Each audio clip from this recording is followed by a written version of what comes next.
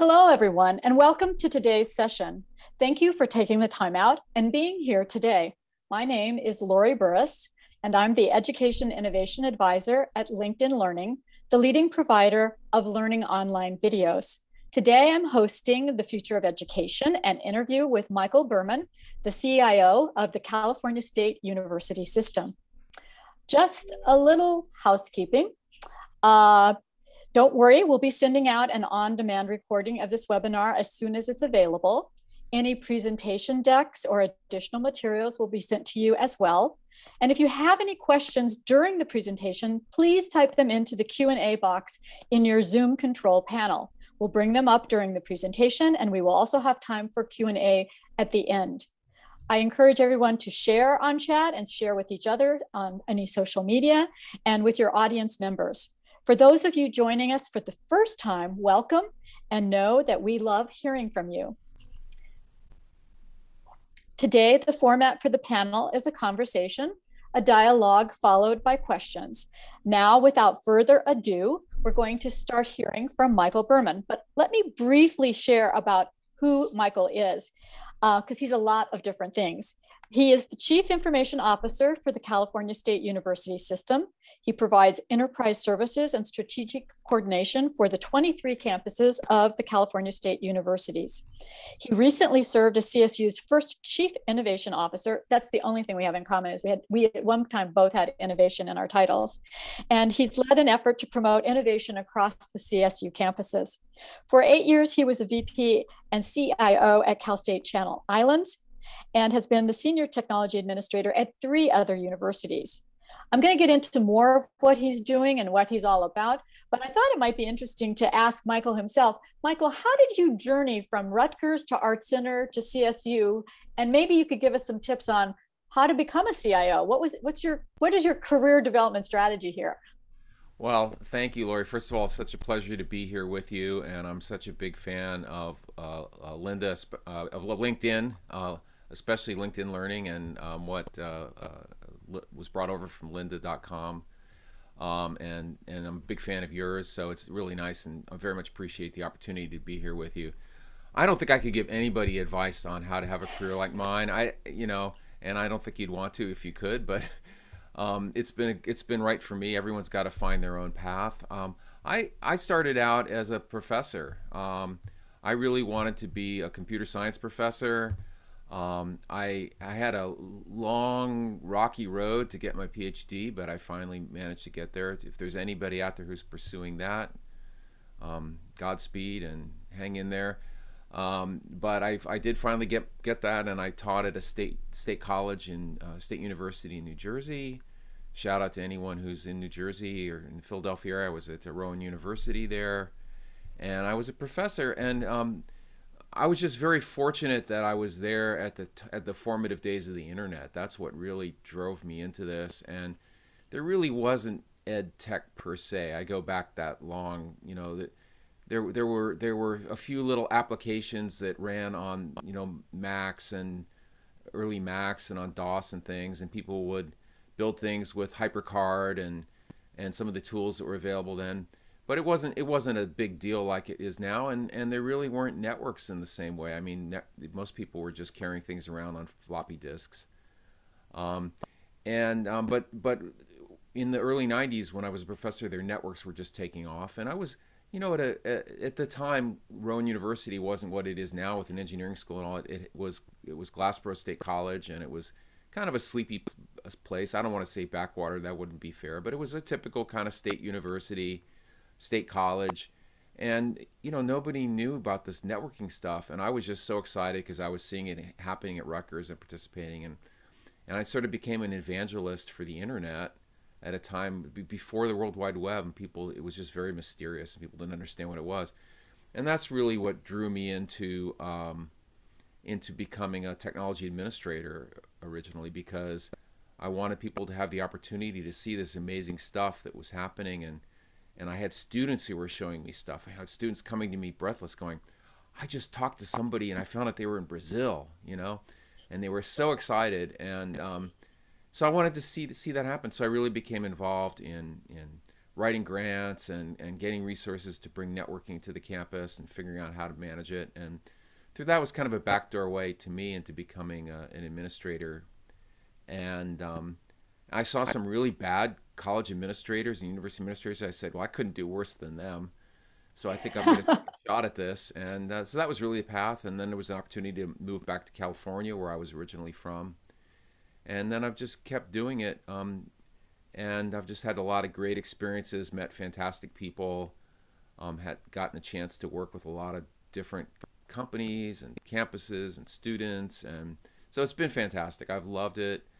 You know, it's a cliche, but follow your passion and find something that it's the circle of what you're good at, what the world needs, and what you enjoy doing. And if you're lucky enough to find that, then I think you can have and find some good mentors. And I think you can have a good career. And I'll just say at the outset, especially easier for me than for some people, but I think we all have a commitment to try to make it easier for those people who have been excluded from those kind of roles. So that's another important point of it.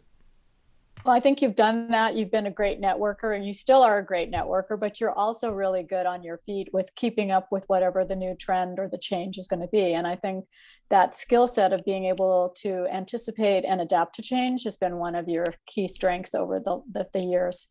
And that gets me to this is a more recent project, but something that I personally am very passionate about. I know that you're actively committed in supporting universal broadband access within the CSU system and also externally to any higher education or any student learning. I know that you've just been appointed as a chair of the board of directors for CENIC, and that you're fostering those innovations. I think a lot of people don't know about CENIC, and I'd love for you to tell about what they're doing and the work they're doing and how people could be involved in this.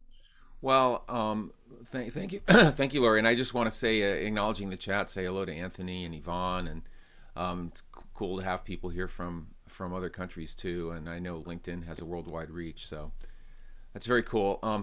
CENIC is the organization that runs the academic networks for the state of California, and its roots are the same as many other regional networks across the United States. We're fortunate in California, having the world's 5th largest economy, to have the combination of the vision and the resources to have an exceptionally good state network to support research and education. And CENIC is a world leader in networks. And it's really super to be part of it.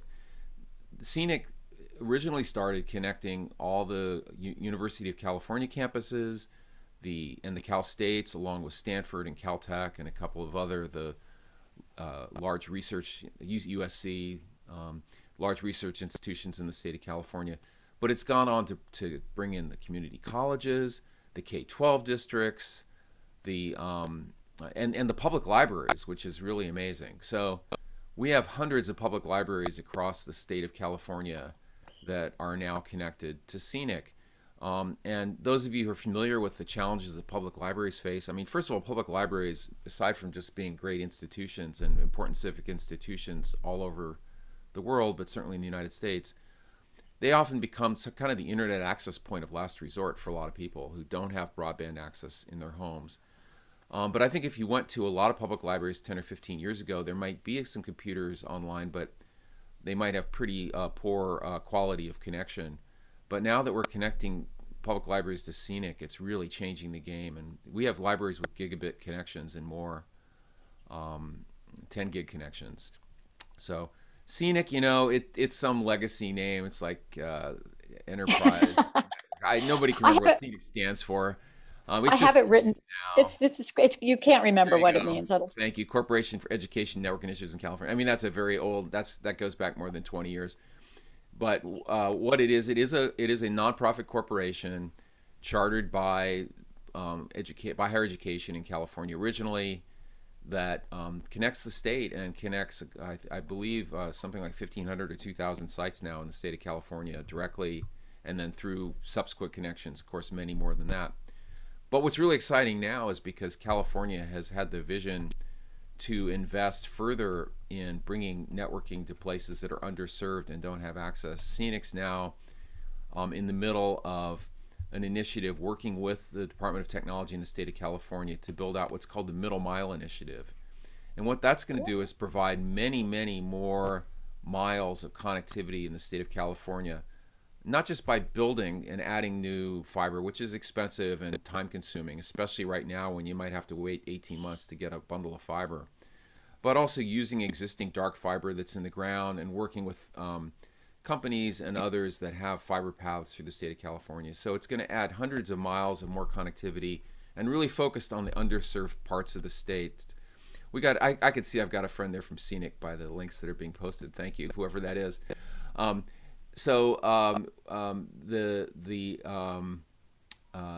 result is going to be that parts of the state, either because they're rural, and those of you who aren't from California probably don't always realize just how big California is, how much of it is very rural. So it's going to reach rural areas, but also importantly provide new opportunities for connectivity in areas that are densely populated but have been underserved for economic reasons.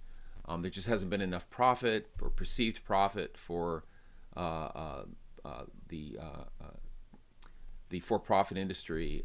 Obviously, they have to go where they can get a return on their investment, and but there are large areas, even very close to the Chancellor's office in Southern California. There are major areas that are very much underserved.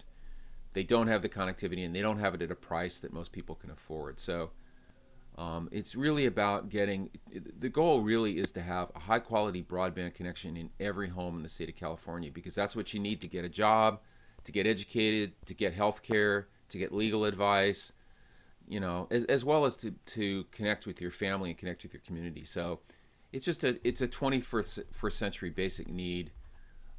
Every family deserves to have decent connectivity in their home so they can fully participate in the economy and in civic life. I think this is so important. And I was so excited when you made the announcement, because I love the idea of partnerships, and I love the idea of not just serving the easy people, but serving the areas where it isn't as easy, and trying to make equity and accessibility the forefront of broadband access. We learned during COVID, obviously, you need it for telemedicine, you need it for school, you need it for almost everything. It's really what kept us all afloat during the last two and a half years. I mean, I'll mention another component of it, Lori, just because I was just thinking about it. I just didn't want to miss it.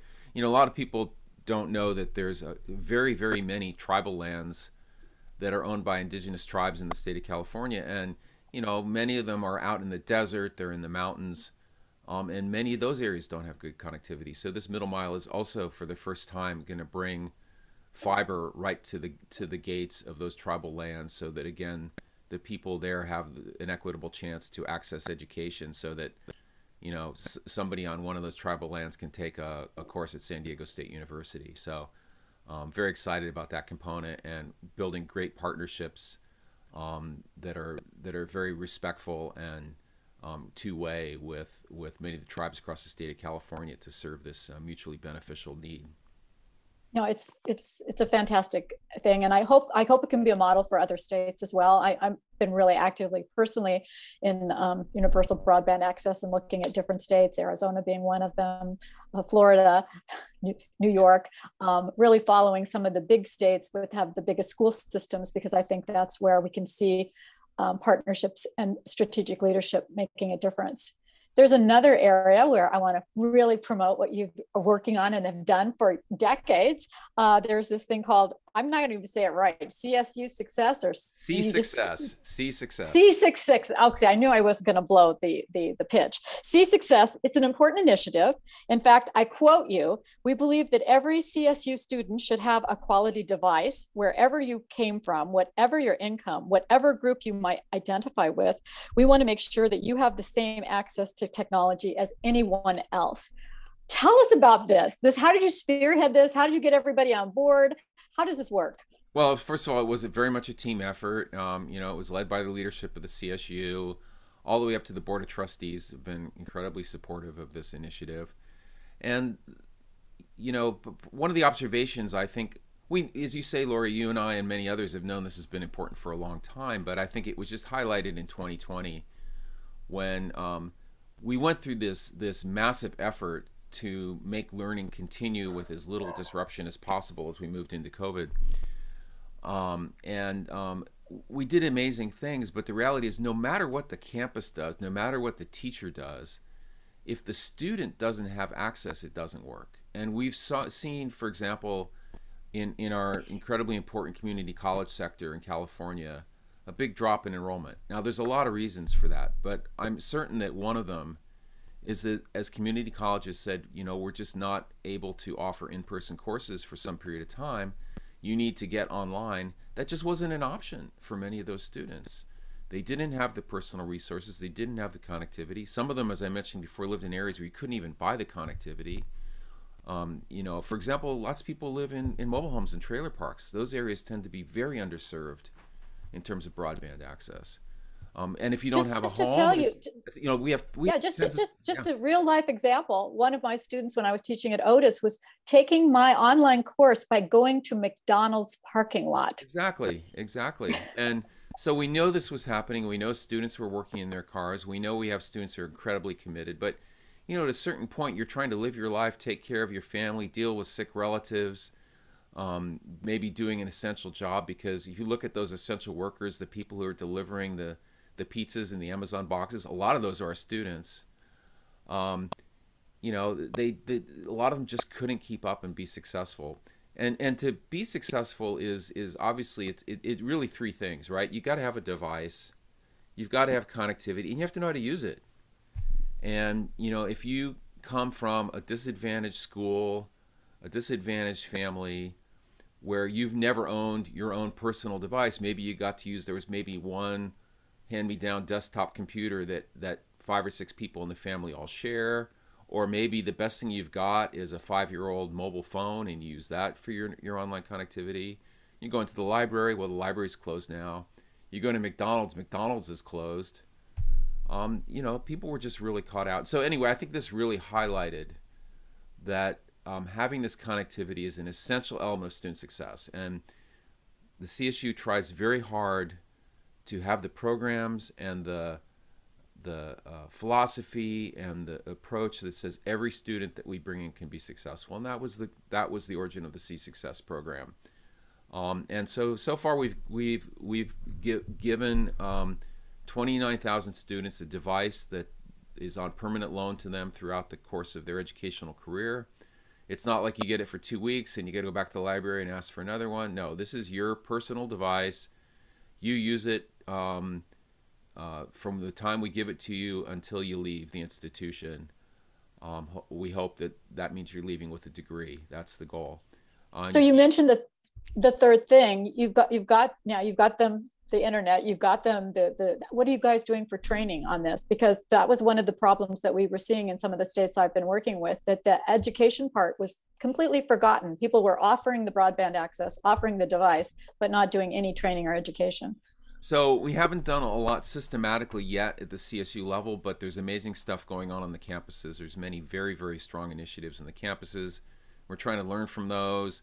My colleagues in the academic tech program in the Chancellor's office are working on both on how we can do more training in general, but also especially how we can train faculty to help them be able to think about and be sensitive to how students are going to work with these devices. So it's ramping up. When we started, there was just this sense of urgency. It was like, we can't solve all the problems. What can we do fast? We can get a device into the students' hands.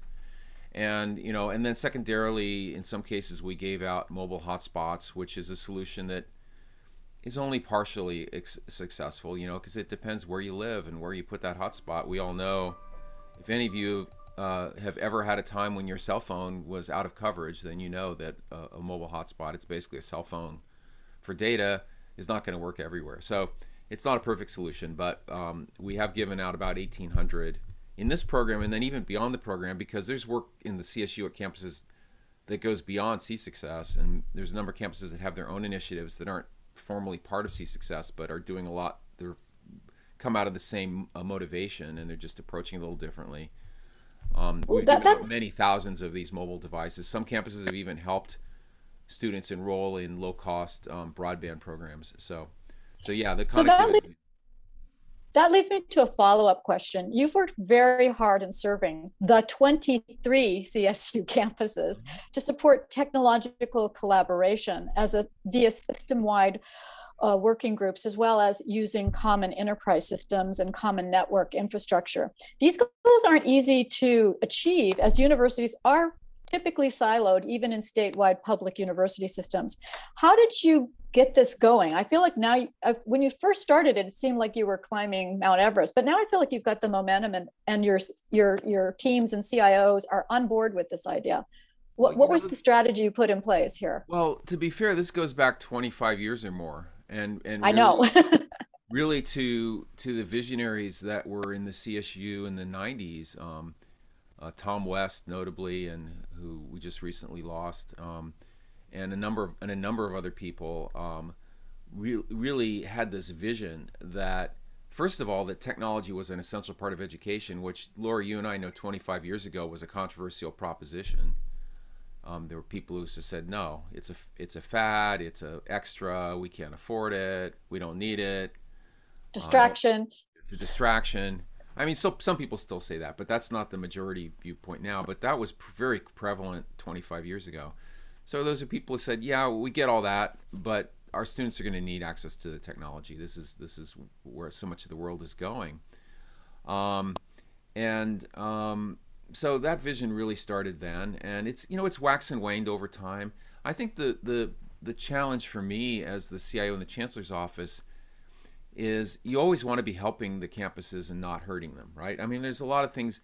If you're sort of ham-handed and thoughtless about centralized initiatives, you can actually just create a lot of extra work for the campuses. So, and collaboration and sharing takes time and effort. I'm guessing that's either John or George who put that about new media workshops in Monterey Bay in 1997 or 98. No, I mean, so we want to be there to actually do something. You know, as my friend Jerry Hanley used to say, we want to give you a gift, not a burden. Or you know, we don't want to hand you a basket of puppies and tell you we've given you a lovely gift. You know, it's like it's nice at first, but it turns out to be a lot of work. So, I mean, the question is, where can we really provide value for the campuses? Because the teaching takes place at the campuses. The students are on the campuses. You're in the Chancellor's office. You know, it's a bureaucracy there that is supposed to support the campuses and support their success, and ultimately the success of the students. It's always about the success of the students. That's what we're here for. And so, you know, it's easy for me to say, well, we're going to work together. Let's everybody do this thing a certain way. And if you don't do that by spending a lot of time listening very carefully and understanding what the campuses need, you can actually damage what they're doing or just create extra cost or extra bureaucracy. And I'm always about, you know, the bureaucracy is inevitable, but we want to lean it as far as we can towards the service of the campus and the students. I'll just tell you one anecdote. One of the first meetings when I started working in the Chancellor's office as Director of Innovation, I heard someone say, well, that would be better for the Chancellor's office. And my thought was, who cares? Who cares what's better for the Chancellor's office? Because better for the Chancellor's office doesn't help a student, right? It's got to be better for the campuses, better for the students. And so that's what I try to remember and what I try to counsel and lead my team at. It has to be better for the students. So better for 23 campuses sometimes is not going to is hard to achieve because they're different. They're in different places in the state. They to some extent have different student populations. That being said, there's a lot we do that's the same. And sometimes working together might mean 5 campuses or 10 campuses or 15 campuses. 23 is pretty hard to achieve. Right, but I do think, having worked with your campuses now for over 10 years at LinkedIn Learning, that there's this sense that there's success in certain shared commonality goals, and then we also have the ability to go back to our campuses and keep our individual campus culture, our targeted audience, and sort of the community that we work with there. And so I feel like there's a good balance there. There's not this feeling that one system, the top hijacked the bottom. I feel like there's this, you know, I know when you got broadband network for the entire, when you had that network system set up for the entire 23, that was huge relief, especially because it made it equitable. It didn't make your top universities who have the largest enrollment be the only achievers in that area. So Totally it agree. actually, it brought different players to the table that wouldn't have had a voice if you hadn't done that. So really, really, really great work. Now, on to some other things you may not know about Michael Berman as I jump around in this interview. One of the things is, weren't you awarded like the educator who did the most Twitters in the world or something? Or you I was in received the top some, 20 by someone who made a, or top 50 of someone who made a list. I forget. I don't know so whether just, that was whether I actually had that on my LinkedIn at some point, and then I took it off. But it was fun. But some people might say that's an just to, achievement. Some people might right. say that's maybe I should be doing something else with my time. I'm not sure, but No, but I think it speaks to the fact that you've always wanted to make conversations open, yes, transparent, and accessible to anybody at any school in any position. yep. And you post a lot. You post a lot on LinkedIn. And one of my favorite posts that you recently made was the decision tree for a hybrid world. So I have put this image into the PowerPoint. What is this image all about? Maybe you can run us through this. Sure. I mean, this, you look at the date for it, January 2022. This was, really, as again, a lot of our campuses were looking at resuming in-person activities because most of the CSUs didn't really have a substantial return to face-to-face programming until January, February of this year. And I was reacting to some of what I was hearing that was sort of on the line of, wow, we don't have to do this online anymore. We can go back to doing it all face-to-face. And I just want people to think intelligently about why do it face-to-face, right? And believe me, there are things I love doing face-to-face. I love spending time with people. I love working on projects face-to-face. I love going to face-to-face conferences. I'm a pretty social person, and the last 2 years has been very wearing on me in times when I just felt like I couldn't get out. And so I felt that. But I don't want to be a decision maker at a campus who's telling all the students they need to come back just because I'm lonely, right? Or because Or because you've done, that's the way we've always done it. or because I'm panicking about the finances of the campus, and I figure that, I mean, campuses have really legitimate concerns. I mean, just think about it, right? If you built a parking garage 3 years ago, you're paying debt service on that parking garage every month, and you don't have the parking fees, right? Now, if Right. you're a student or a staff member or faculty member, parking fees are a drag and you don't want to pay them. But the flip side is, how are you going to pay off that $8 million a year you've got to finish paying for that parking structure? I mean, these are very real concerns. So some campuses just said, we got to bring everybody back. We got to bring them back as fast as possible. And then they would tell themselves, and everybody misses it. Everybody is like me. Everybody wants to be back on campuses. Well, everybody's not like you. Some people have looked at the last 2 years and said, this is a revelation. I don't always need to be there. I can do a lot of what I do remotely, and I'm taking care of my family. I've got children. I've got elderly parents. I cook for my dad every night. I've got a job. I go to work at 4 in the morning. I get home at 2. I need to take a nap. I can't take a 10 o'clock class. I mean, there's all these realities. Yeah. This And work-life balance thing has really come to the front of that's being a right. high priority for people. That's right. And so if it works well online, it's probably more accessible to more people. And by the way, it's a lower carbon footprint. So, which is, a big deal to all of us. So, do it face to face if there's value. And frankly, a lot of instruction in particular, if you're going to do basically information delivery instruction, frankly, LinkedIn Learning does that quite well without you having to be in the same place at the same time. I mean, I learned that from Linda a long time ago. But there are also many types of instruction where it's incredibly valuable to be in a small group or face-to-face or working at something hands-on. My daughter's studying art at Cal State LA. She doesn't want to take a photography class online. She wants to be in the photo lab with the other students and with the lab tech and the instructor. She doesn't want to do her drawing class by herself in her room. She wants to be there with other people and and having the instructor watch her draw the line and give her feedback in real time, or look at the art on the wall, which looks different than looking at people's pictures that people took with their phones. So, I'm not an advocate of a world where we do everything online. I don't think that For most people, an entirely online education is the ideal, although for some it might be the best that they can get because of their lives or their capabilities. But don't just go back to doing it face to face because that's the way you used to do it. That's what I was trying to say. Now, like some people said, well, this is oversimplistic. There's a lot of factors. Of course there are. You can't make a flow chart with one decision point and have it represent, all the choices in the world. I know there's a lot of subtlety to this, but my point was really, in most cases, online should be the default now, not face to face.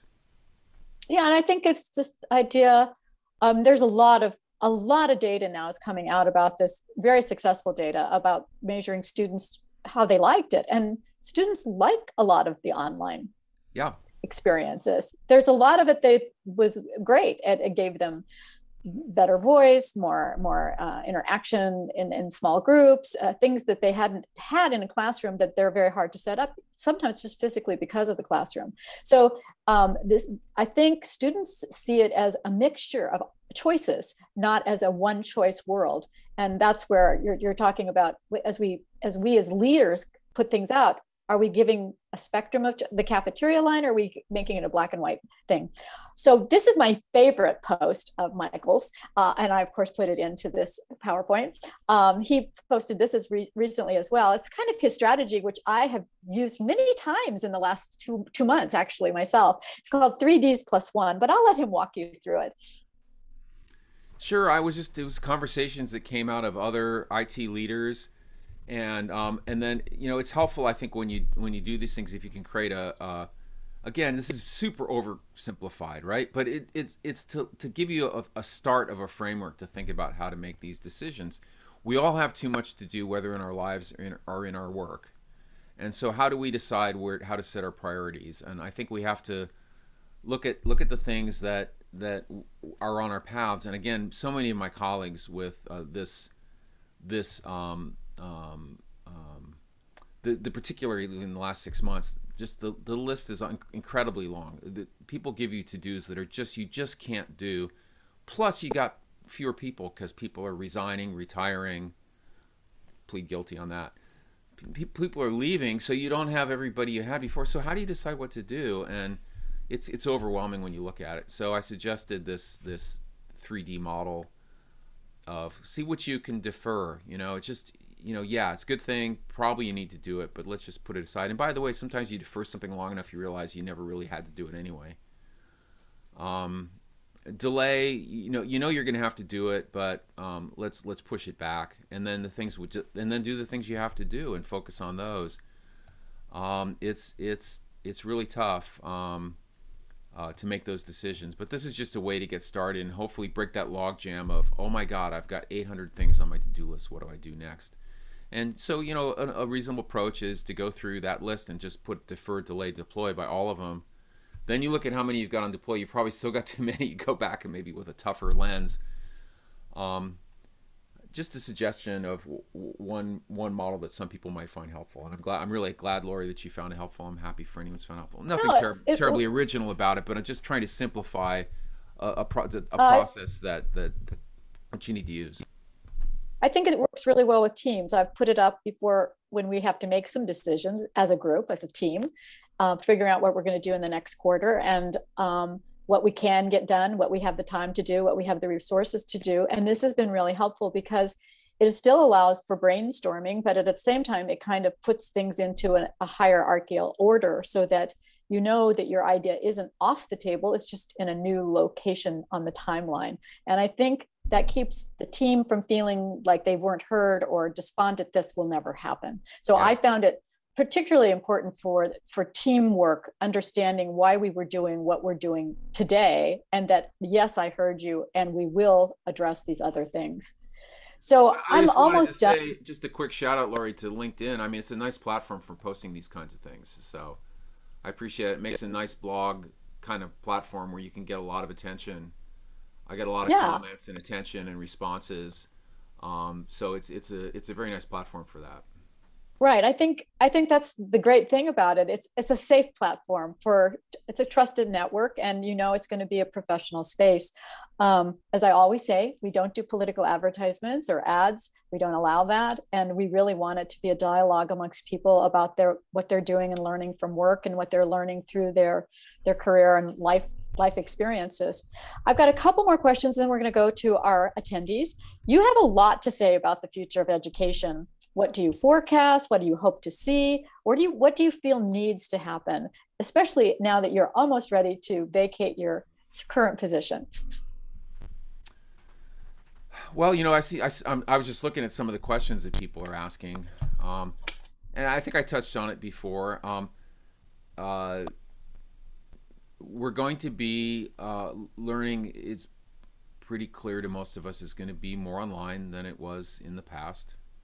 I mean, it's moved that way. Even if you look back about pre-COVID and you look at the enrollment trends over 10 years, you can see that all the growth in higher education was online. There was really essentially nationwide, no growth in face-to-face, probably slight shrinkage overall. We've seen the last 2 years a real shrinkage, especially, and worryingly in community colleges. So those, obviously it's a dynamic world. Those things are changing. The economy keeps changing. I'm not much at predicting the future. I think you just look at the trends that are already here, and you can see that we're going to be more online. Does that mean the end to face-to-face instruction? I think that's probably never going to happen. I think it's very far off. But do we need the number of institutions and classroom spaces that we have now 10 or 20 years from now? Very questionable. And again, that's going to be a really difficult change, and it's going to affect institutions very differently. I've never been one saying we're going to see a massive number of institutions going out of business. I think there's a lot of reasons why they don't go out of business. But I do think that there's going to be more choices. And I think that's going to threaten some of the traditional institutions. And I'm a big fan of traditional institutions. That's where I've worked my whole career. So it's not that I don't like what they do. I really admire what all our Cal States do and what they do face to face. But I don't think that's going to ever grow the way it did before. And we're going to have to try to figure out how to deal with it and still reach our students effectively. As someone said, online is difficult for a lot of students.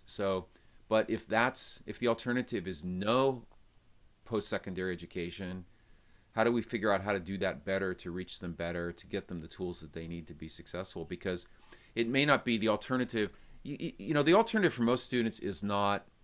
I was very privileged. I went to Pomona College, and I had an in-person liberal arts education. Wonderful experience. For a lot of reasons, that's just not an alternative for most students in America. It's just not going to happen. They're not going to all go to Pomona College. It has 2,000 students. I was very fortunate and very privileged. Would I like every student to have that opportunity? Absolutely. But it's not realistic. It's not going to happen. So the alternative is not Pomona College or nothing. The alternative is Pomona College or other ways, community colleges, state colleges, online, large institutions like Southern New Hampshire or Western Governors, smaller online programs like many of the CSUs offer.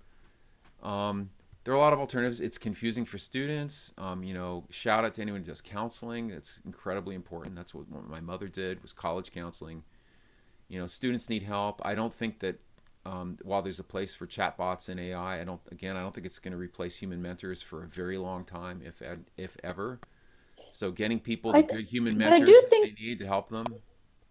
I do think there's going to be a shift that we see in the community colleges and the state universities, where one of the things we've learned is that I know at the community colleges, so many of the people were frontline workers and had to deal with their children being home and educating them. Mm-hmm. So it's pretty hard to be a frontline worker, educate your children at home by Zoom, and attend a college campus. Pretty hard is an understatement, yeah. Yeah.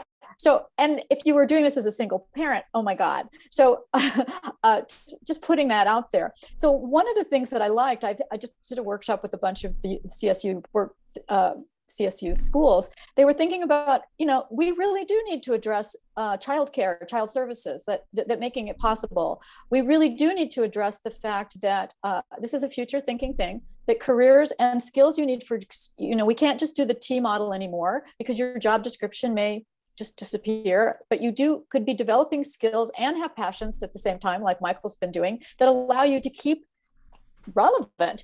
And that will make a CSU system or a public state university system the return to learn. It will be the center for lifelong learning because it's going to be attached to community and not to, oh, do my parents have enough money to send me to Pomona? Or, oh, do I have enough money to do a very expensive program here or there? And that's a really big deal of this matching the university system with community and culture and health and education and the values that you want for your family.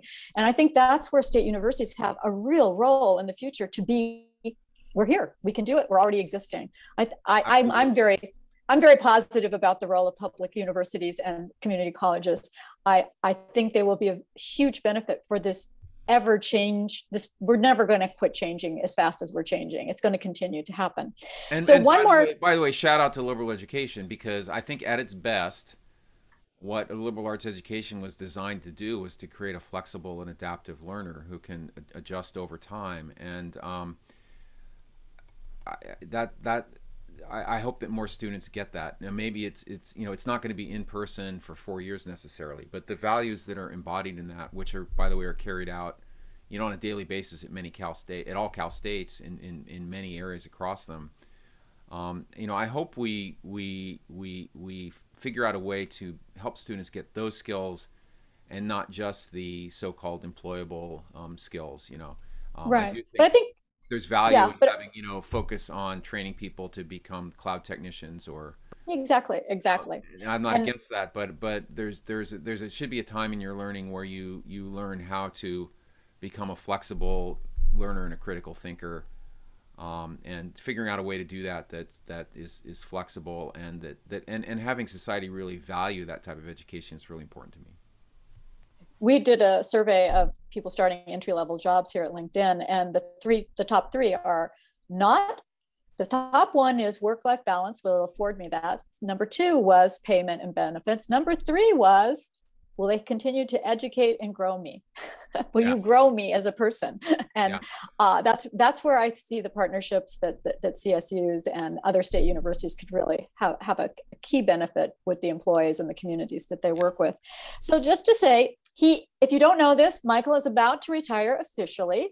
Although unofficially, I think you are open to consulting. I wanted to mention that if anyone wants a really great, innovative mind, he's really fun to think through problems with. And he's doing a lot more music gigs. So if you're not, you should be following him, because more and more, he's got a ponytail. He hasn't demonstrated, he hasn't swung it around for you to see, but he's got a ponytail. You can see he's got his guitar in the background. I'm smiling. So he's smiling. He's going for like a flexible thing, but I wanted to let you know he's not out of higher ed. So Anna, let's go to the Q&A and hear what people want to hear from Michael. Sure thing. And thanks everyone for submitting your questions. We've had a number come through Q&A in the chat. So you've talked about this, but just one clarification. I'll group our first two questions together. Would love your thoughts on CSU's expanding online course offerings.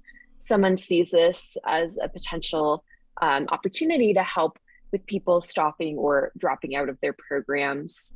And similarly, someone was curious if you have seen any data come through supporting the hybrid model in terms of gains to student success, completion, and equity.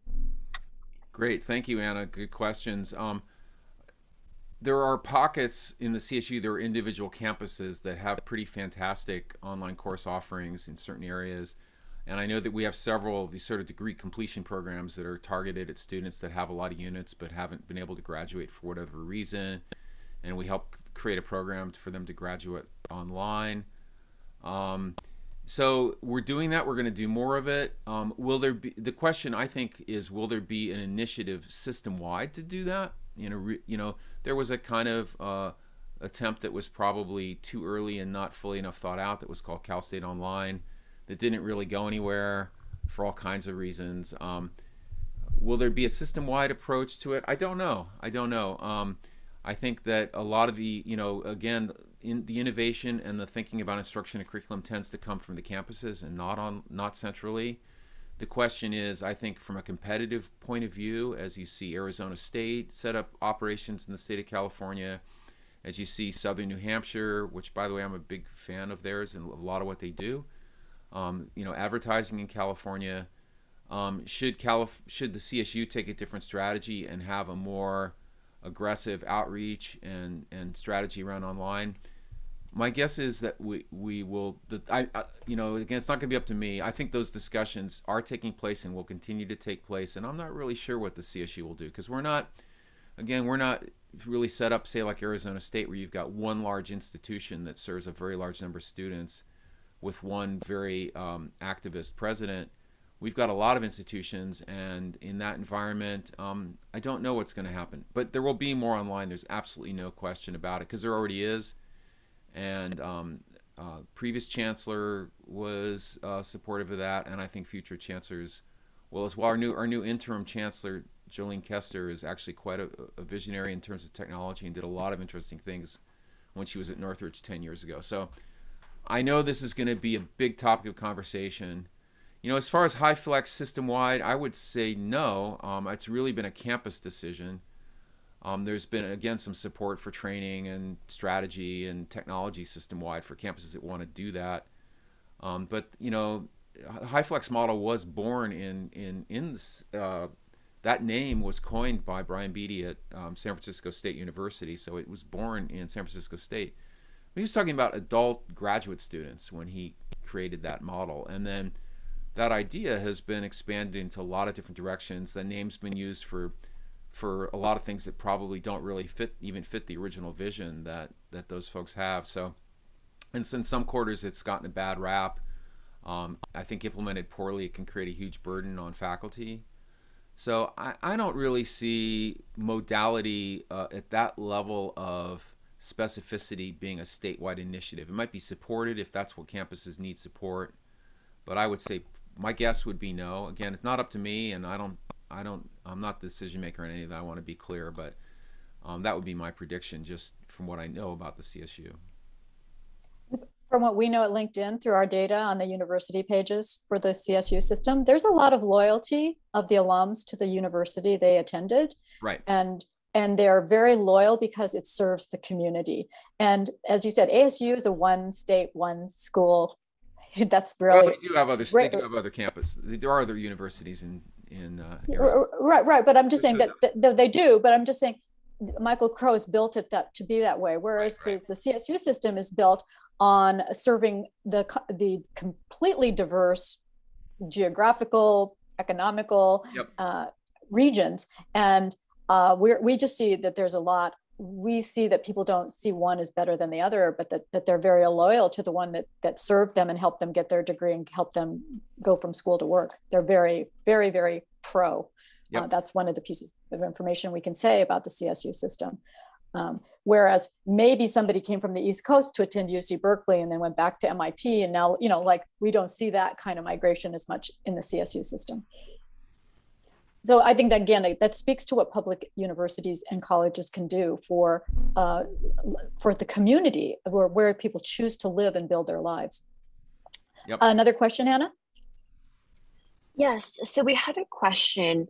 If it is more of a decision tree question, or about designing optimal spaces before deciding between traditional classroom, creative lab, offsite, virtual, etc. How can we take the best of online into various experience models? This person mentioned that classroom booking hierarchies can be bimodal at many universities. Well, first of all, my shout out to those people who are working on the front lines of supporting classroom technology. Man, what a difficult job.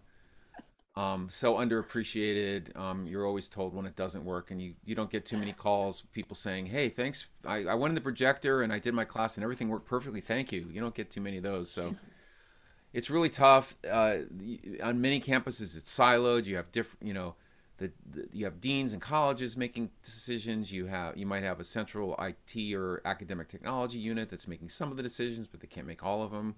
Or they might have a standard, but they don't have funding for it. So then other people come in and say, oh, we got this great idea. We're going to build this other kind of classroom. So, but you can support it for us. So, I mean, I think that if you had a campus where you really had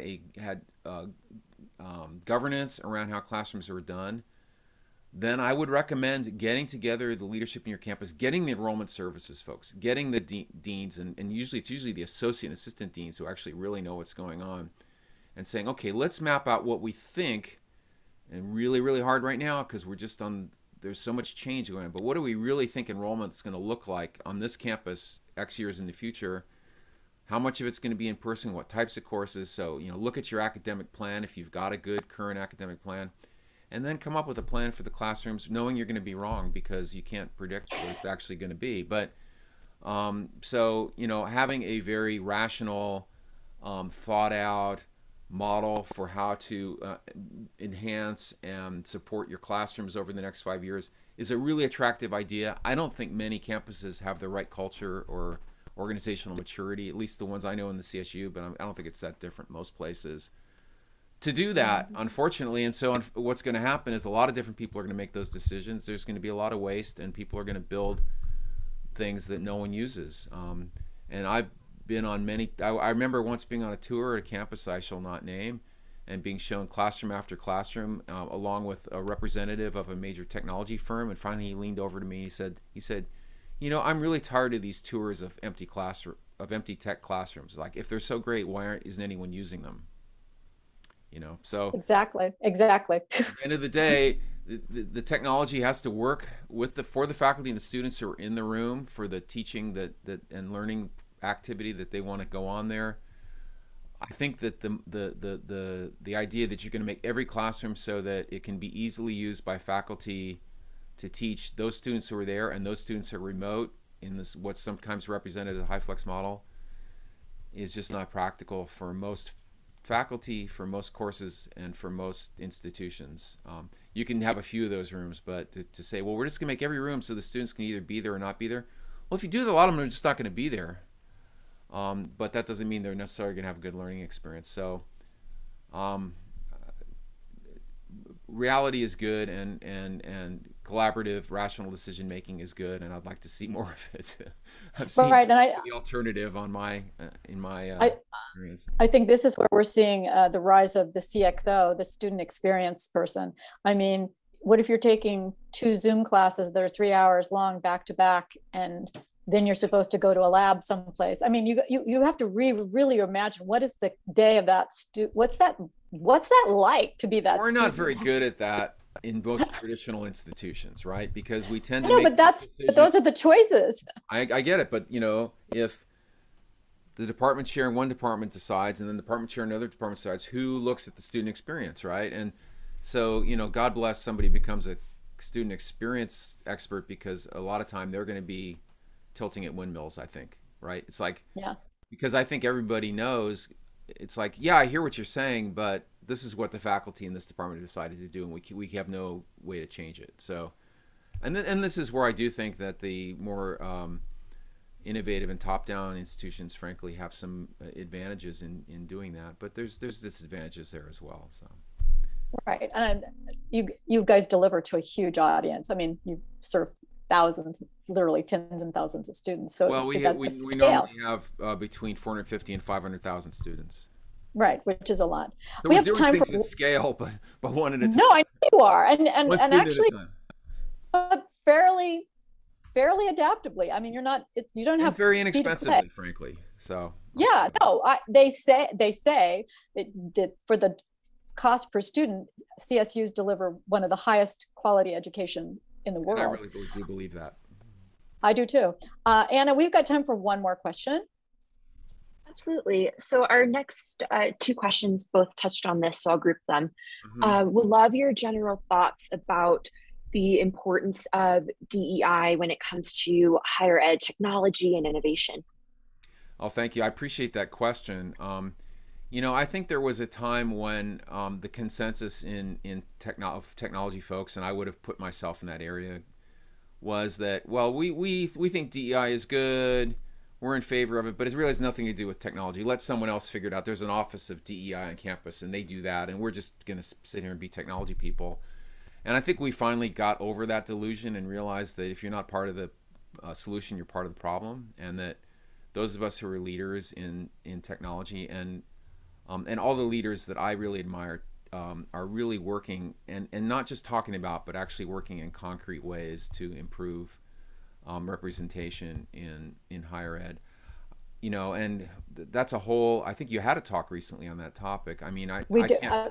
It comes up all the time. We try to bring it up every 3 months. Yeah, I can't do that justice in a short period of time. All I can say is that, in my opinion, everybody at every level in higher education, and I have to say, especially those of us who are in the more privileged roles, have to be taking this seriously and have to be asking, how are decisions we make about hiring, about how people are treated, about how they're brought in and included in an environment, about how we work with students. I'll just give you one little example. Here's a practical takeaway for those of you like me who are in sort of ed technology. Most of you hire student workers. Take a look at your pipeline of how you hire those student workers, because what happens a lot of times is you get some student who comes from a particular department, let's say computer science, and then you have an opening, and then they say, oh, I have a friend I can bring along. And, you know, most of people's friends in their department are going to be people like them in terms of their backgrounds. You know, so if you're doing that, get out there and figure out how you can diversify your student worker population. Try to make your student worker population, if you're fortunate enough to be at a diverse campus like a Cal State, try to make your student worker population look like the rest of your population, and make sure all students have equal opportunity to succeed and to move up in the organization and get the real meaty jobs in your IT organization, because that's the only way in the long run we're going to change that pipeline. So that's just one thing. There's many, many things you can do, but the transformative leaders that I know are looking at that and not accepting we had Sam last year, and we had Bill, and then we had Mike, and then we had Don. Well, what about Judy and Sarah and Ramona? You've got to diversify in terms of gender in IT is a huge issue, but also obviously in terms of race and background. Try to see if you can't make your student workers at least start to look more like the rest of your student population, and then at the same time work on the rest of your staff. But that takes a long time, because especially in higher education, people come and they stay for 20, 25, 30 years. So that's a very slow process, but you got to be looking at it with every hire you do. So let me just put that out there and say that that's an absolute responsibility for all of us, and especially frankly for the white guys like me, to make sure that when we leave, that the organizations are more diverse than when we came. I think that was a really good tip. I mean, it's just a self-awareness exercise to ask if the decision I'm making mirroring me, or is it opening it up? It's just looking at each one of those decision points and asking yourself that. Michael, it's been so great to have you here. Again, he's not disappearing. He's going to be playing guitar, singing songs, writing songs, and he's open for consulting. It's just been a fabulous insight into how you're looking at this huge educational system and what your leadership skills are. Really appreciate you being here. Again, letting you know, at LinkedIn Learning, we have a lot of courses around a lot of the topics that Michael talked about. We're always looking at ways in IT, I think, to create inward mobility for these diverse teams so that they can move out into leadership positions. And that's one thing I think that we think about all the time at LinkedIn. Are we moving women up into more leadership positions? Are we moving people and giving them those opportunities? So those are some things to think about. Next month, we'll be having a totally different spin. We're going suddenly virtual, suddenly hybrid. My good friend Karen Reed, who does presentations on how to give meetings, how to do leadership meetings, is going to talk about how leaders can be more effective in a hybrid meeting. We all know that you're pretty good in the room at the table, but this is really to look at what we can do in hybrid meetings to lead teams more strategically. She's written a number of books. She's actually been a newscaster on television, and her work in training people for this has actually been adopted by the MBA program at Stanford. She's a wonderful person. She's exquisite to hear and a fabulous presenter. Are you surprised? So I hope you join us. That will be on April 14th. And then we have all of our old recordings available on this site. higher education leaders.splashthat.com. Welcome you all to come back anytime and look at any of them. They're all really wonderful. I feel like it's a collection of just wonderful brains and minds around topics that really do help me think. There's not one of these that I come to that it doesn't shift my thinking a little bit and make me think and just like when Michael said, rethink how I'm doing things. Can I do it better? Can I serve the people that I'm trying to serve better? I really love what you did today, Michael, emphasizing, always keep in mind, who are we serving? Why are we doing this? A really important thing. And then if you do that, it makes your work feel purposeful and you stay at a place like Cal State University or Pasadena City College or LinkedIn Learning for a long, long time because you really believe in what you're doing. Thank you all. That's a wrap. Let's give Michael a great big hand.